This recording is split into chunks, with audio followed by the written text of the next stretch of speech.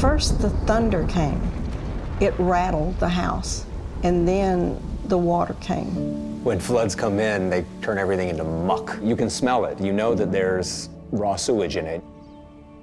We sat here, and the water came from all sides and met in the middle of our floor. I think I was in shock. I just looked at it and I couldn't believe it. Everything that's touching your floor is contaminated with it. You have to get the walls open as fast as possible. That nasty water breeds this black mold and it'll ruin your entire home. All of the furniture, everything's got to come out. All of the clothing has to come out. We were just kind of sitting like, what are we going to do now, you know? I mean, we can't do all this ourselves. You just can't sit and not go and help. The church I go to have this group called the Mormon Helping Hands. As soon as the hurricane hit, when the floodwaters receded, emails started going around saying, who's in? He just texted back, I'm in. And then the very next day they said, okay, we got work assignments, let's go. And we were off.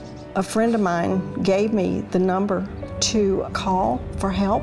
Lo and behold, the next day they were here. Michael's group came. I mean, it was like bright and early. They were chipper and happy, and, you know, and they raised our morale. And it was like such a blessing. Just like answers. Eddie and Sam were the first home we stopped at. We had about 15 to 18 people at our house. Michael has a lot of energy. He's a very good-spirited person, so to just have him in the room is just a good atmosphere to have. Whatever they needed done, he was always right there at the forefront. It was awesome how he was also caring in those times because it's a very hard situation. A lot of the families we helped didn't want to let go. You had to tell them what was necessary.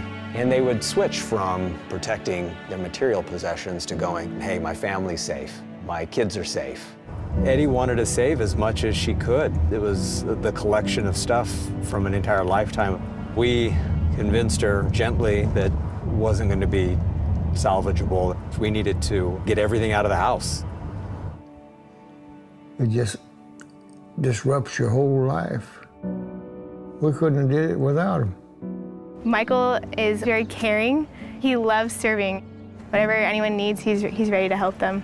Once you help one person, it's not like you get in your car and you say, okay, I've helped the only person affected. The whole neighborhood's affected. And then you start taking days off of work so that you can go help other people. Anything feels more selfish than helping people get over their disaster. I don't know how to explain. It's just heartwarming how people have come together. Yep. I'll agree. It's just people coming together. Everybody helped. And I'm so grateful.